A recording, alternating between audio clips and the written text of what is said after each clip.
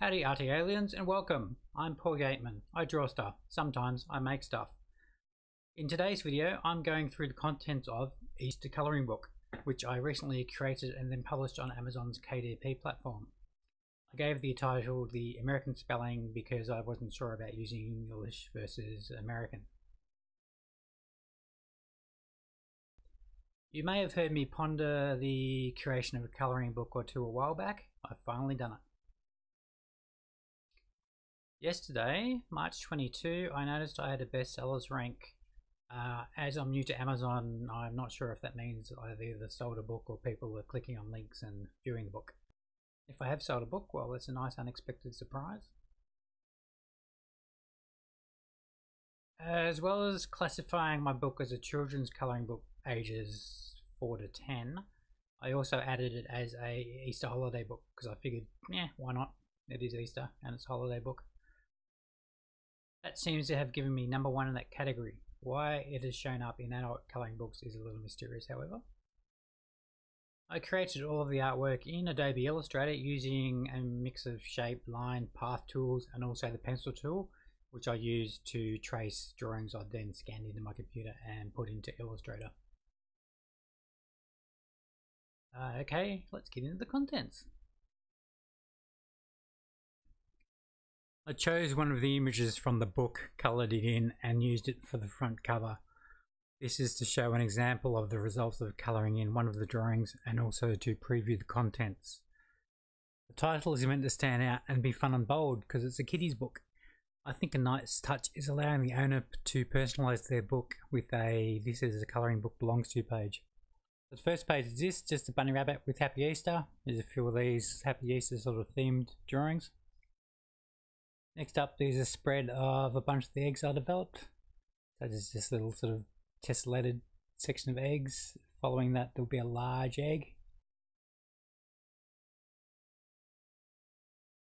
Here's a little egg hatching chicken thing.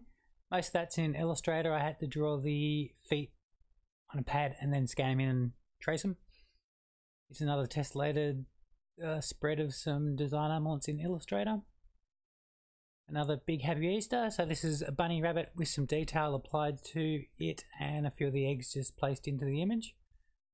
Following up is another big egg. Most of the eggs are free of backgrounds. I think I only put a background of one. There's a sequence of the hatching chick.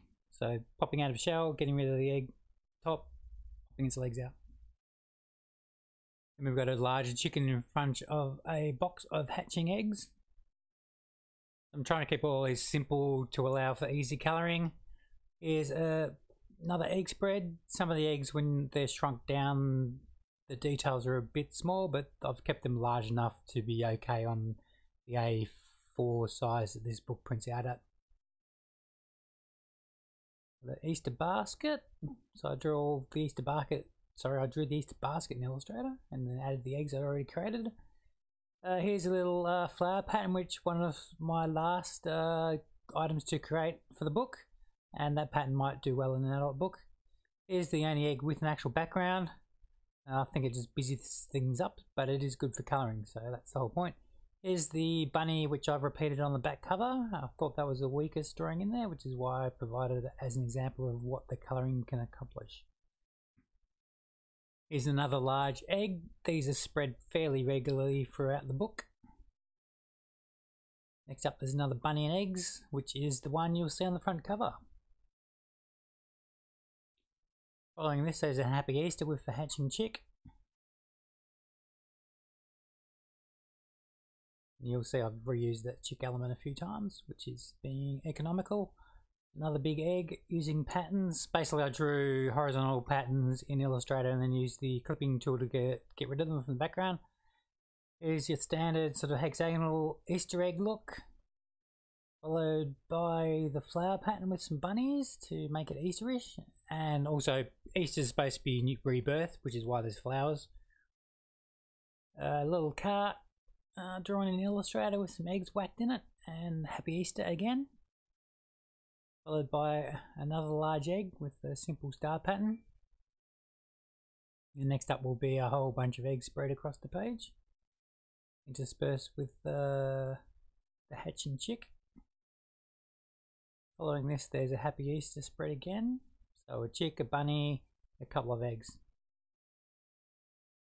And then we've got what I like to call leggy eggy coming up, which is just the hatching chick sort of rotated, but with the top shell still on. Then we have what you might consider to be the traditional Easter egg you'll find in shops with the sort of a hexagonal scale pattern. This was just an egg with circles, and I made it interesting by adding curves to all the circles, which gives it more of a 3D feel.